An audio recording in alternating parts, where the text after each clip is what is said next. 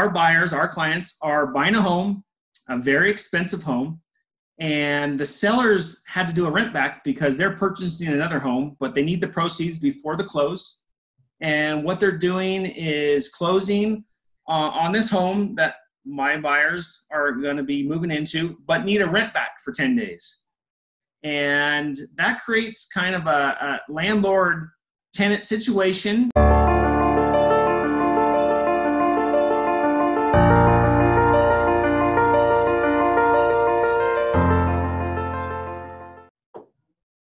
Good afternoon, everyone. Ken Angst, Hope Properties MV, the Angst Real Estate team.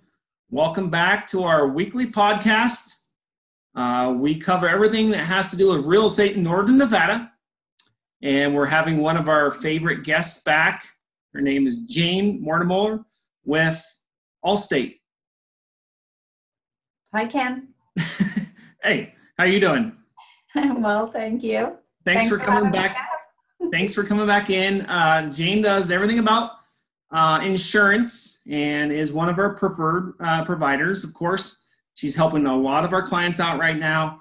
And we're kind of covering a topic that came up on one of our buyers' situations when we were buying a home here recently. And what the situation was is our buyers, our clients are buying a home, a very expensive home, and the sellers had to do a rent back because they're purchasing another home, but they need the proceeds before the close. And what they're doing is closing on this home that my buyers are going to be moving into, but need a rent back for 10 days. And that creates kind of a landlord-tenant situation, and it kind of switches the insurance around. So we wanted to bring Jane in and kind of get the lowdown on, if you're in that situation, what to do. So, Absolutely. Jane, if you can talk about from the buyer's perspective as well as there's dangers for the sellers. Absolutely. So I know that this happens a lot when somebody's purchasing a house, but the seller needs to rent back for, say, 10, 15 days. What they need to do, what I recommend or my customers do at that point, when you purchase a homeowner's policy, it's for that you're the owner of the home and you occupy the home. But if you then have someone else living in that home for 10 days, it changes the dynamic of it. And now you actually have a tenant in there. So you really need to purchase a temporary landlord's policy for that time because it is a different type of exposure. On the other side, on the seller's side, once they've sold that home and they no longer own it, they no longer own that home, that null and voids their homeowner's policy. And at that point, they cannot just presume their current homeowners is going to continue to cover them. What they need to do at that point is to get a separate renter's policy to cover their contents. So from the seller's perspective, they need a temporary renter's policy. From the new homeowner's perspective, they need to get a temporary landlord's policy.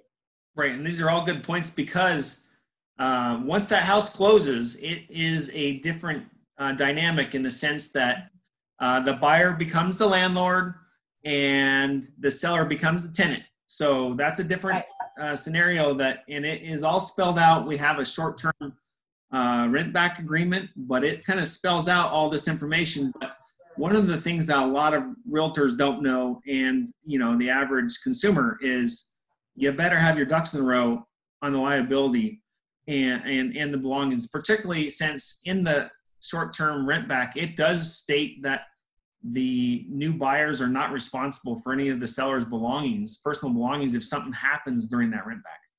Exactly. That's exactly right, because you can't just presume that your current insurance that you've had for a while on your home is going to continue to protect you, because now it's all about insurable interest. Right. You no longer own that home, so your current homeowner's contract is kind of null and void. And as the new owner of that home, you basically are the new owner, you purchase it, but then technically you're not occupying that home for that time being, you have a tenant. So that's why I recommend that temporary policy. But yeah, on both sides, you really have to be aware of that, because you don't want a claim to happen and find out that you're going to get that claim denied. Right. And then one last thing, Jane, I know you're busy. I'll let you go, but can you kind of tell us approximately, I don't want to pin you down exactly the cost, but these aren't very expensive, Mark, correct? Mm-hmm. No. Landlord's policies are very inexpensive. Anywhere from, you might just, as I say, temporarily have to get it for, say, a month or so. Maybe it's $50, $60 a month. And renter's insurance is very cheap. That can vary from anywhere $15, $20, for the month. So yeah, very inexpensive, but right. Much better way to protect yourself properly. And then what happens, Jane, is when we do end up switching and the seller moves out, then does the other policy just kick right in? Is that how it works? Yeah, you'd probably already have the homeowner policy in place, but that landlord's policy, once everything's changed, the tenant is out, you would just then at that point go ahead and cancel that policy. Great. And just continue the home. Well, I just thought it was an important point, and I wanted to bring you in to kind of talk about it, because especially right now, a lot of people are trying to move up or move out of houses into a different one. And we have actually been coming across this quite a bit. And we just want to make sure that, all of our clients, including the other party, is protected. So if something, God forbid, does happen, they're covered. Absolutely, Ken. It is wise to be aware of that, because I do see it a lot in my line of business. And so my bottom line is just making sure everybody is on the same page, everybody understands, and they get the proper protection that they need. Great. Well, Jane, thanks for coming in and covering this topic.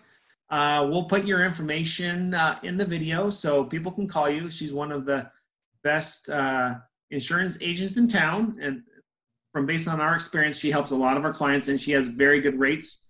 And the best thing is that you're not going to be just rushed through, and you don't have to call a number. You actually get to talk to Jane here locally. So that's a big thing for our businesses, to support local and to have someone that's super knowledgeable. So we appreciate you coming in, though. Thanks, Ken. I appreciate it. Have a great day. All right, we'll talk to you soon. Thank you. Thanks. Take care. Bye.